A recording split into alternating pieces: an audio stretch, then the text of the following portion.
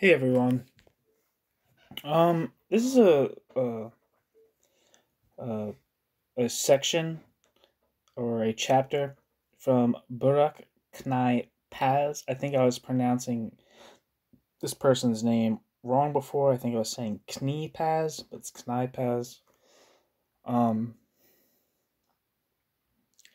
uh, the last video I read of this author was from this same section, which is titled "The Permanent Revolution," in the book The Social and Political Thought of Leon Trotsky. Um, in the last one I read, though, it was from pages 367 to 427, and the video ended up being 4 hours. So, even though this chapter is um, less than that, it's only looks like 20 pages. I guess I should make it actually just one video. 20 pages ain't bad.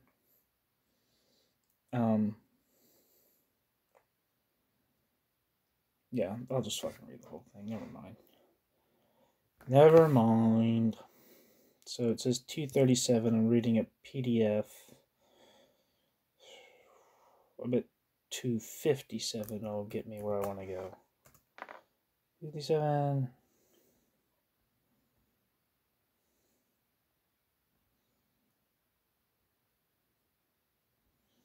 Come on, you son of a gun. Patreon, 237.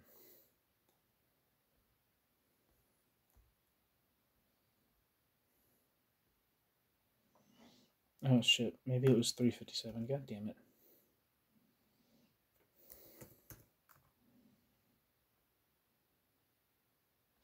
There we are.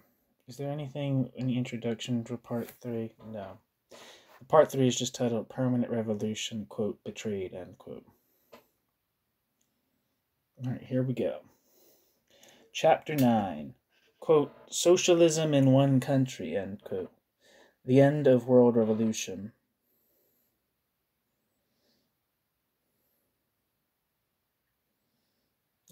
Starts with a quote. The quote says, Marxism has always taught the workers that even their struggle for higher wages and shorter hours cannot be successful unless waged as an international struggle. And now it suddenly appears that the ideal of the socialist society may be achieved with the national forces alone. This is a mortal blow to the international. Trotsky. Footnote. It's from Trotsky, the Third International after Lenin. And the footnote says, the present and next chapter deal with the period of 1924 to 1940 and take as their sources Trotsky's writings during these 16 years. Works of a purely polemical character, of which Trotsky produced an abundance during this period, and which are of no theoretical interest today, have been more or less ignored. Largely ignored, too, are his numerous writings devoted to, quote, setting the record straight, end quote. That is, refuting Stalin's, quote, falsifications, end quote, about past and present. The author feels justified in ignoring such writings, since this study is not concerned with personal controversies, but with fundamental differences over the main issues of the period. Some mention of such writings, however, occurs in the notes primarily in order to provide bibliographical information. End footnote. Oh. Read the opening quote, read the footnote to that quote. Now we can read the text. The argument as to whether revolution in Germany in particular, but elsewhere as well in Europe, failed in the years after World War I because of miscalculation and missed opportunities, or whether the failure resulted from objective conditions, is as old as the events themselves of those years. Trotsky, as we have seen, attributed the failure to instrumental factors chiefly. Even in May 1924, Trotsky declared unequivocally, quote, the causes for, bracket, the German failure, end bracket, lie wholly in tactics and not in objective conditions. We have here a truly classic example of a revolutionary situation allowed to slip by, end quote. Yet in the same year, and only a month later, He was delivering a speech in which, in spite of himself, Trotsky made out a good case for the opposite view. True, in a section of the speech devoted specifically to the German events of 1923, Trotsky repeated the view that success could have been achieved were it not for tactical errors. But the main body of the speech dwelt on the objective reasons why capitalism in the West was proving so resilient and managing to survive in spite of all predictions to the contrary. Taking as his example the case of England in particular, Trotsky argued that the source of the strength of capitalism in such a, quote, advanced, end quote, country was the long period it had had to develop in an, quote, organic evolutionary, end quote, way, thus avoiding sudden jolts and disruptions in the social fabric and allowing for continuous adaptations of political to social and economic forms. New social antagonisms were always arising, but the system as a whole was resourceful and flexible enough to adjust itself to the emergence of new political forces. Thus, the growth of the proletariat was accompanied by the proletariat's absorption into, rather than exclusion from, the cultural and political framework of society. The result, on the one hand, was change by way of piecemeal and pragmatic reform, and, on the other, a ubiquitous, quote, conservatism, end quote, which impregnated all segments of society, including the working class.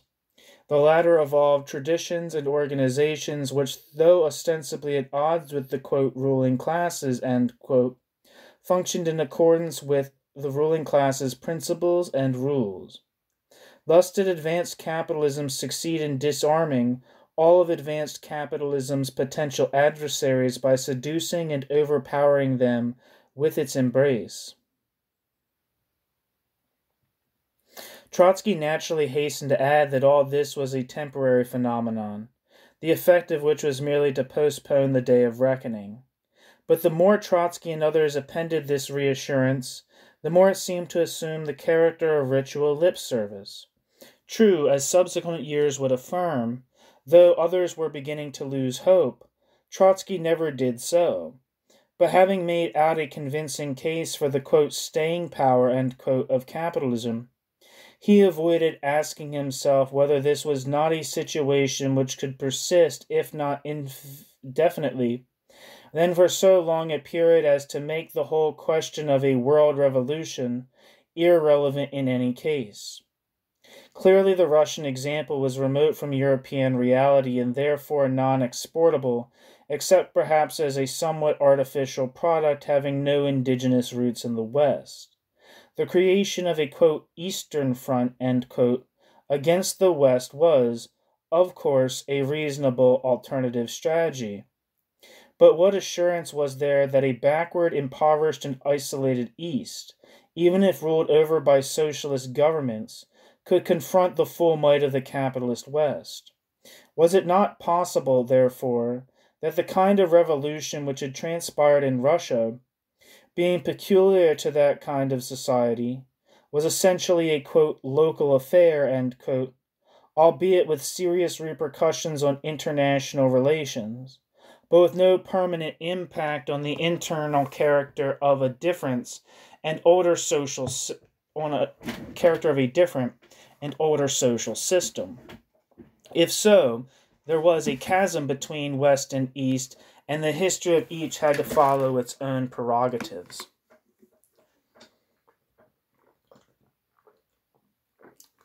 Section 1. Quote, Socialism in one country, end quote, pro and con. Numerous factors made the period from 1924 onwards a propitious one for the introduction of a doctrine such as, quote, socialism in one country, end quote.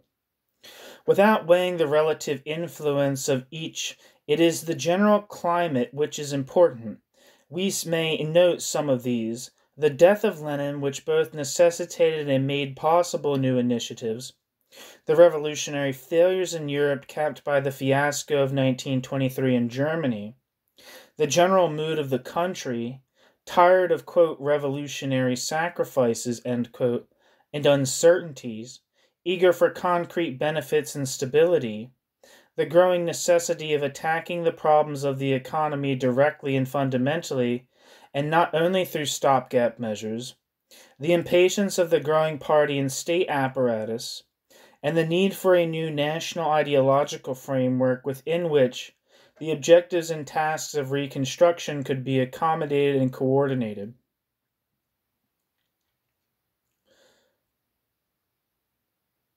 There's a footnote that I missed.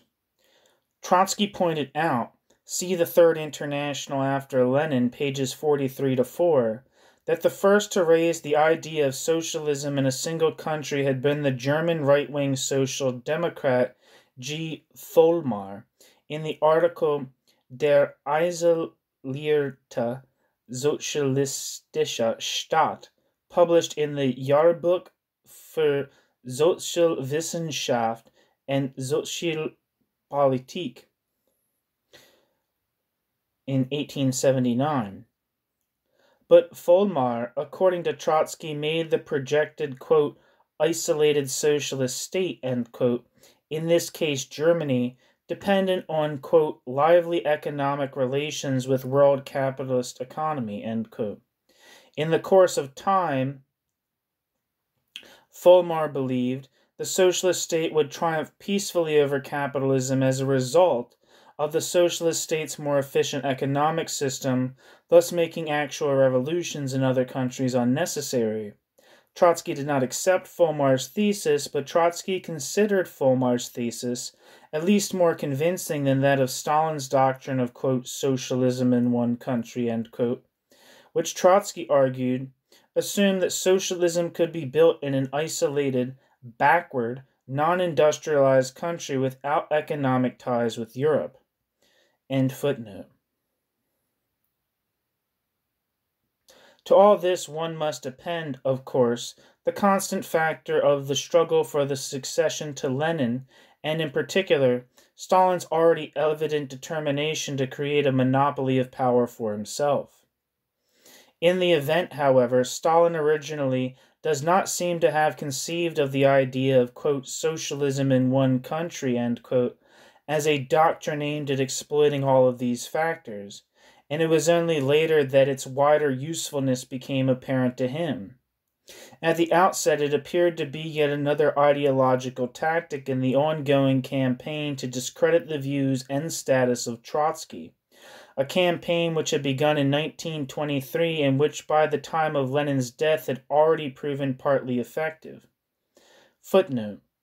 For a succinct account of the Stalin-Trotsky controversy, see H. Brahms' La Révolution permanente de Trotsky et la socialisme dans un seul pays de Stalin. I don't know if I'm saying that right. In Carrière du monde russe et soviétique. I don't know. In what follows, only the ideas and arguments of Stalin and Trotsky are juxtaposed, and no attempt is made to deal with the history of the actual political struggle between the two men, nor with Stalin's road to power in general. This intricate, quote, chapter, end quote, in the history of the Soviet Union has been amply documented and extensively written about. See in particular Cars, The Interregnum, 1923 to 1924, Part 3, and Socialism in One Country, 2, Part 3, as well as Shapiro, The Communist Party of the Soviet Union, chapters 15 to 22, Deutscher's second volume of the Trotsky biography, The Prophet Unarmed, is largely devoted to this subject. See also Deutscher's Stalin, A Political Biography, published in 1961, chapters 7 and 8. Nor is any attempt made to deal with the vast anti-Trotsky diatribes which now began to appear in the Soviet Union, and which were written by such figures as Kamenev, Zinoviev, Bukharin, and, of course, Stalin. For a compilation of such material, including the contributions from above, see Leninism, I don't fucking know, some book, some Russian book. Where am I? Stalin first raised the idea in an article he wrote in December 1924, but was then presented in a somewhat moderate form. The gist of it was that since in Russia the dictatorship of the proletariat had been established through an alliance between workers and peasants, a wide enough social basis existed for organizing a socialist economy without waiting for revolutions to break out elsewhere. Trotsky, in Stalin's view, had overestimated the dependence of Russia upon outside aid by underestimating the importance of peasant support. Therefore, his theory of permanent revolution was, quote, a variant of Menshevism, end quote, since, like Menshevism, Trotsky's theory of permanent revolution was disdainful of the possibilities of socialism in Russia.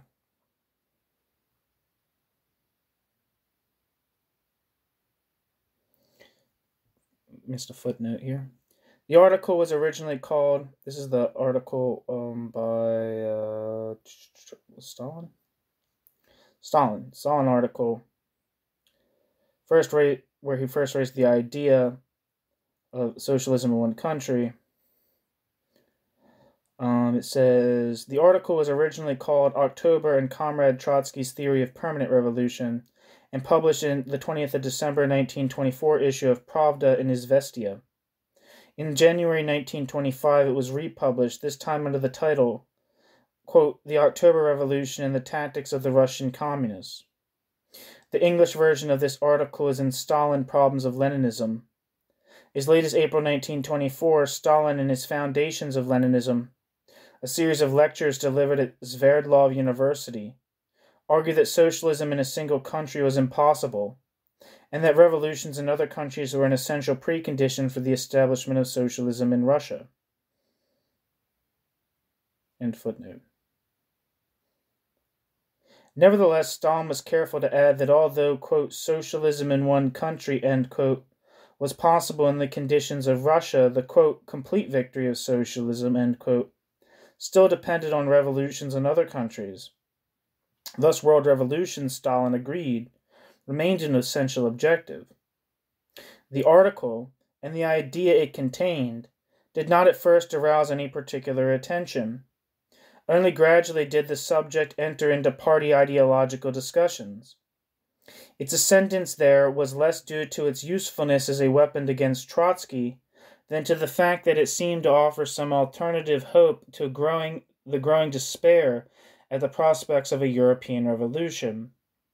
If socialism could be established in one country, even without, quote, complete victory, end quote, then the Soviet Union need not feel herself impotent in the face of revolutionary failures in Europe. The Soviet Union could proceed with her objectives in a spirit of optimism, however guarded, and with the sense that she was implementing some, at least of the original aims of the revolution. All was not lost after all. On the contrary, the more the Soviet Union reconstructed herself along socialist lines, the greater impetus this would give in the long run to socialist movements in the West. Quote, socialism in one country, end quote, was becoming moreover a popular slogan with its appeal to national sentiments and to the independent potentialities of Russia. Footnote. See Carr, Socialism in One Country, 2, pages 59 to 61. Sensing this climate, Stalin at the beginning of 1926 decided to turn what was originally no more than a modest idea into a major doctrine. In January of that year, he published the essay On the Problems of Leninism, and here Stalin formulated what was to become the official version of, quote, socialism in one country. Footnote. For the English version, see Stalin, Problems of Leninism, pages 149 to 212. It may be briefly summarized as follows. World revolution is and will always remain a prime objective of Soviet policy. But the problems facing the Soviet Union at this time were more of an internal than an external nature. If world revolution was not forthcoming for the time being, and if nothing was done to deal with internal problems, the Soviet Union would inevitably collapse. Fortunately, the reconstruction of the economy did not depend on the outside world. Russia had sufficient internal resources, both human and material, to be self-reliant. Moreover, these resources were large enough not only to effect reforms, but to create a, quote, full, end quote, socialist society. It was all a matter of, quote, resolving the contradictions between the proletariat and the peasantry with the aid of the internal forces of our country, with the sympathy and support of the proletariat of other countries, but without the preliminary victory of the proletarian revolution in other countries, end quote.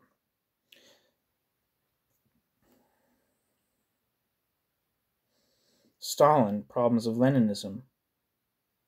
The psychological element was uppermost in Stalin's argument. Quote, without such a possibility, of the victory of socialism in one country, building socialism is building without prospects, building without being sure that socialism will be completely built. It is no use engaging in building socialism without being convinced that we can build socialism completely, without being convinced that the technical backwardness of our country is not an insuperable obstacle to the complete construction of a fully socialist society. To deny such a possibility is to show a lack of faith in the cause of building socialism, to abandon Leninism, end quote. Stalin.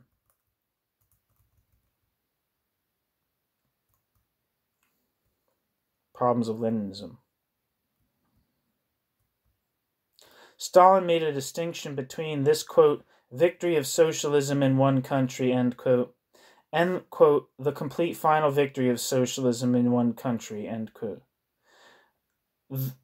The, quote, complete final victory of socialism in one country, end quote, Stalin defined as the ultimate elimination of the threat of outside intervention. And this, Stalin admitted, was dependent on revolutions in other countries. But the possibility of building a socialist society itself was not thereby affected. In the long run, it is true, the Soviet Union would have to hope for the direct support of the European proletariat. In the meantime, however, socialism was a task which the Soviet people alone could undertake.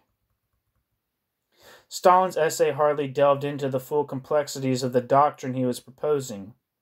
The economic and social implications of it were only perfunctorily discussed, and arguments against it were dismissed as merely symptoms of, quote, skepticism, end quote, and, quote, lack of faith, end quote.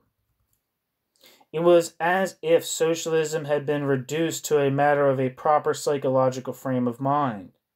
But there was a certain common sense in Stalin's position.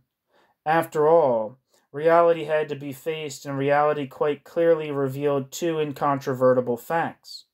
World revolution was at best an uncertain prospect, and the Soviet Union was still in dire economic straits. To continue linking these two facts was to sink deeper into the impasse of a vicious circle. What was needed, Stalin believed, was a positive, alternative program emphasizing the possibilities of self-reliance.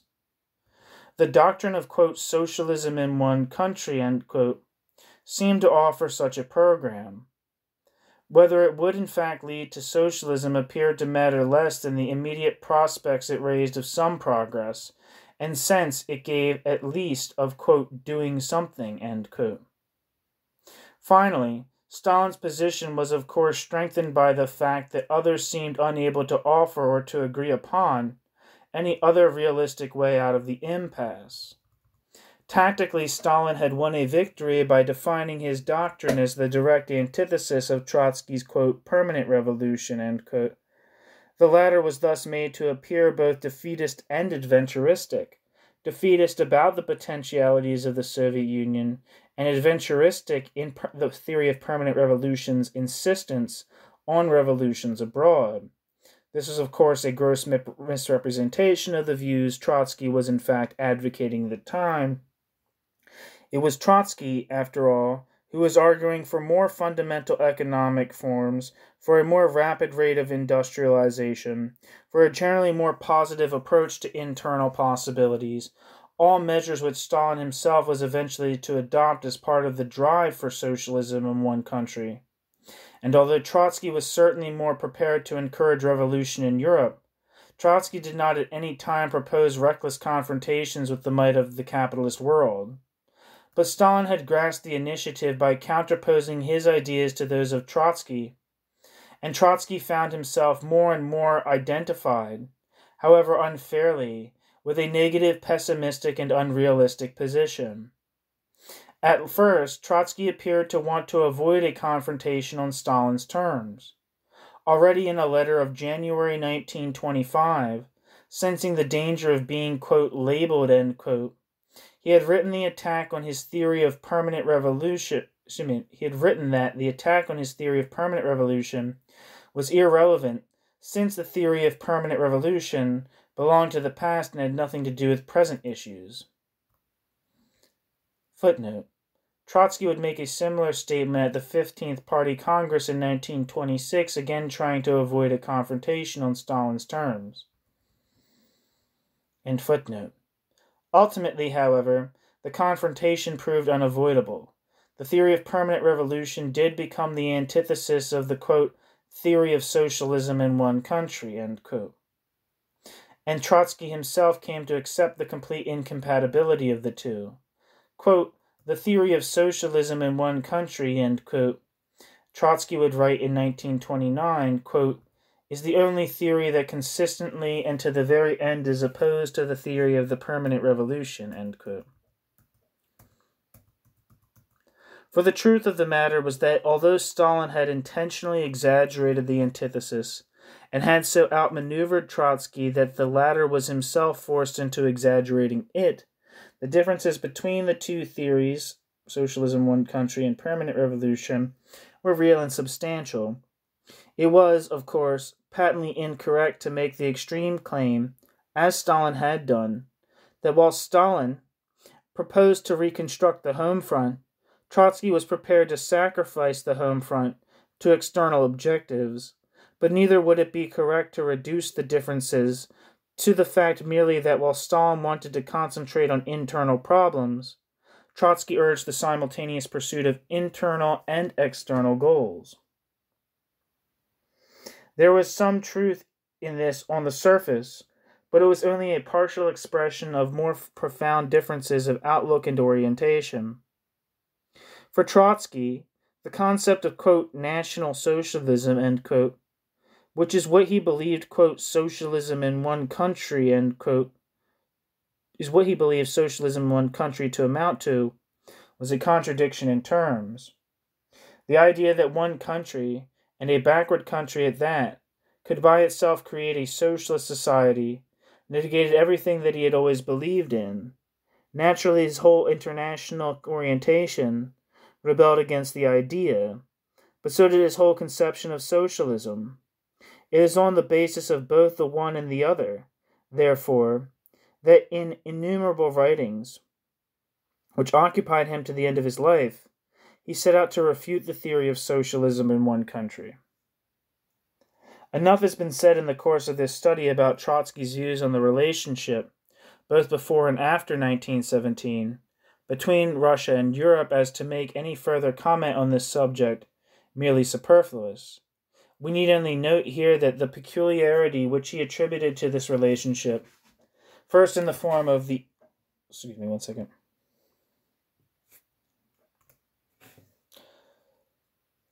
We need only note here that the peculiarity which he attributed to this relationship, first in the form of the impact of the advanced West on a backward society, then in the form of the impact of a revolution in that society on the West, was the historical basis for his condemnation of a doctrine which, in Trotsky's view, sought artificially to rend asunder what history had forever joined. Nor is it necessary to refer again to a concomitant view of his, the international character of modern revolutions, which also underlay his rejection of socialism in one country. Trotsky believed, as we have seen, that no 20th century revolution could be restricted to local or national proportions, if only because of the nature of the world economy. Finally, we may similarly only mention in passing the universalist aspects of his thought which equally dictated his opposition to Stalin's thesis. He inherited from Marx the view that capitalism was a universalizing force, which, however, unable to break through national boundaries, was destined to be replaced by socialism, a system literally called forth by the universality of the modern age. With these general tenets in mind, they are really intrinsically related and parts of a single credo. We may concentrate on what follows on Trotsky's more specific arguments against the doctrine of socialism in one country. For the sake of clarity as well as brevity, these may be summarized under three headings. A. The dependence of the Soviet economy upon the world economy. B. The socio-economic preconditions for the building of socialism. And C. The effect of the doctrine on the pursuit of world revolution. Footnote. As this chapter concentrates on the international implications of Stalin's doctrine of socialism in one country, those of Trotsky's arguments which deal with the implications of the doctrine for the character of Soviet society itself have been relegated to the next chapter. And that chapter is on the channel already.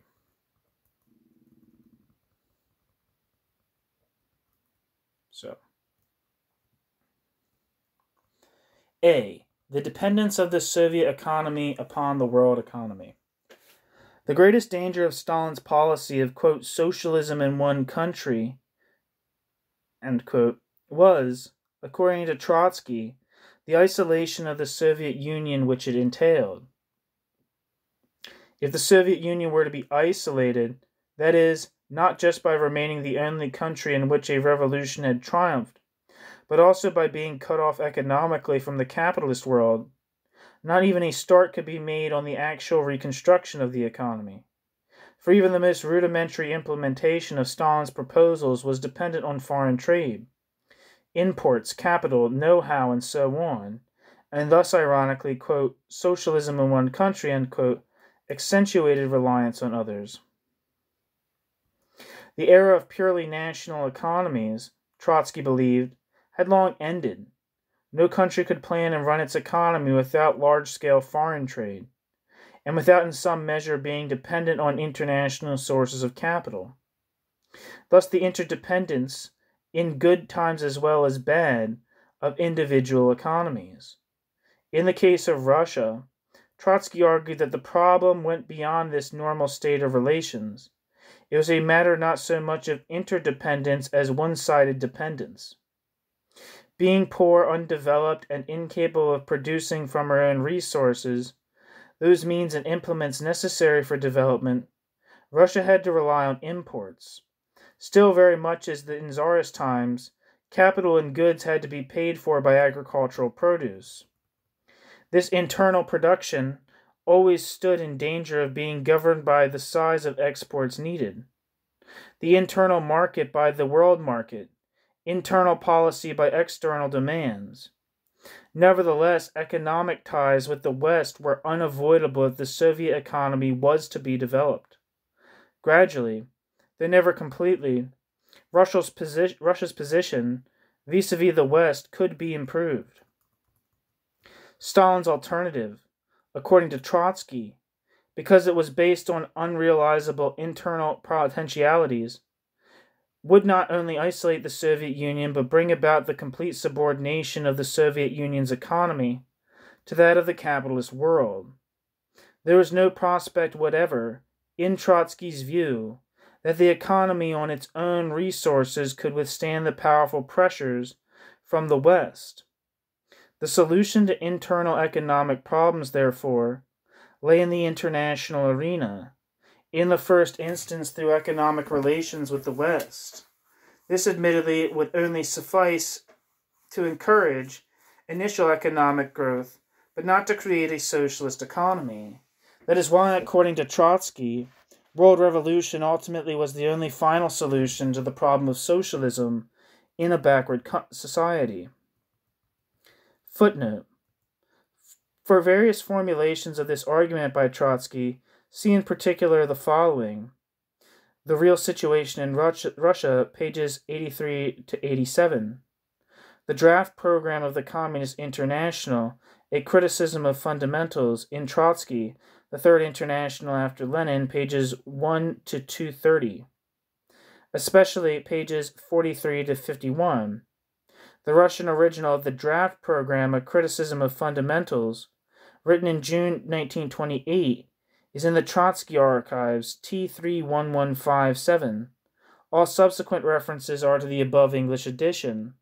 The Third International after Lenin was published as Volume 1 of a projected multi-volume selected works of Leon Trotsky under the editorship of Max Shachtman. However, only this and one other volume, The Stalin School of Falsification, appeared. End footnote. B. The socio-economic preconditions for the building of socialism. For Trotsky, as for Marx, a socialist society was a society of plenty, not of want. Socialist society was a society which had solved all the main problems of economic production and distribution, not one which had merely, quote, equalized scarcity, end quote. But this presupposed a number of developments: advanced technology and mechanization, optimal accessibility to, and exploitation of, natural resources, a unified international economy as opposed to one consisting of hostile, competitive national units, and a cultural milieu encouraging education, science, and continuous research.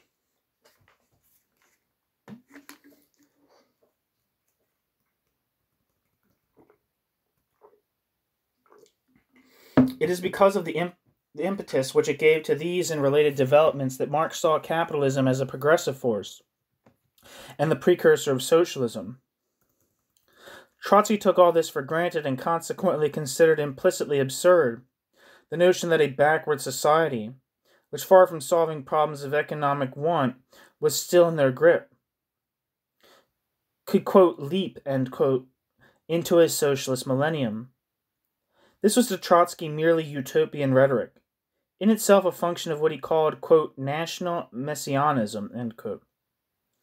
To presume that the vast natural riches of Russia were sufficient to eliminate poverty and backwardness was to presume that the problem was a purely quantitative one. In fact, it was here that economics and qualitative social and cultural development were most intertwined. To extract natural resources required know-how. Their proper utilization was a matter of overall social arrangements. And the conditions of plenty which such resources could provide were therefore dependent on work habits, education, and general customs of life.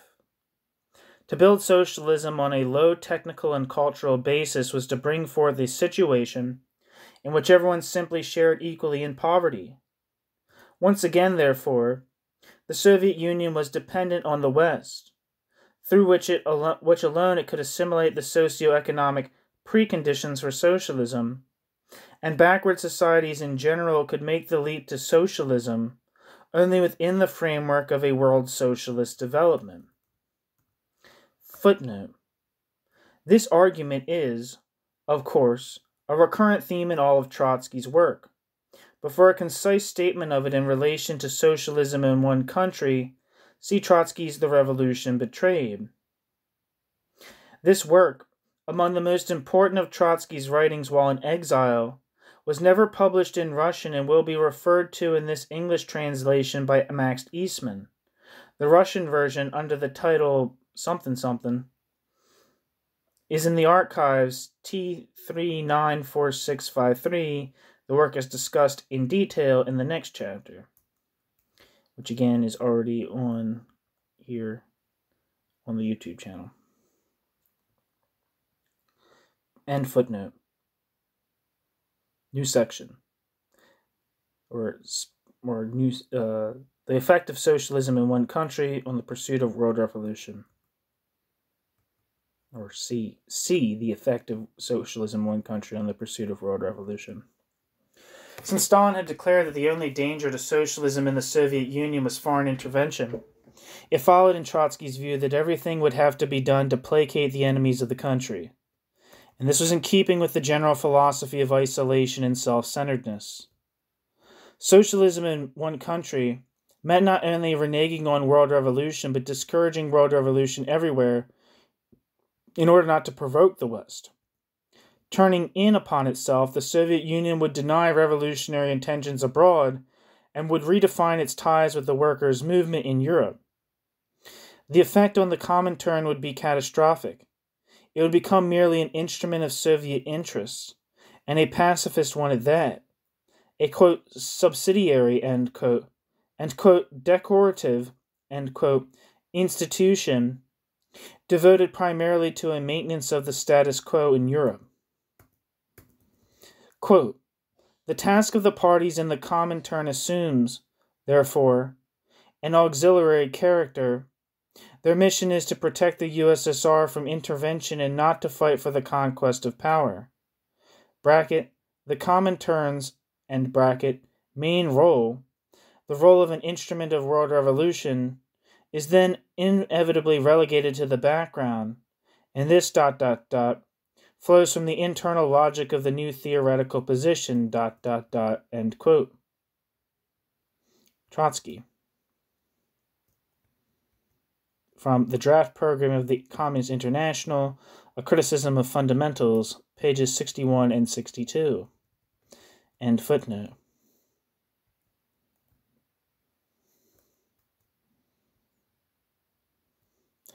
The conclusion Trotsky therefore drew from these considerations was that, quote, socialism in one country, end quote, being fundamentally incompatible with world revolution, would not only not encourage progressive forces in Europe and elsewhere, but would, albeit unwittingly, serve the interests of the forces of reaction. Footnote. In this connection, see also Trotsky's article of July 1928, written in the form of a letter, quote, what now, end quote, in the Third International after Lenin. Okay, we'll take a break.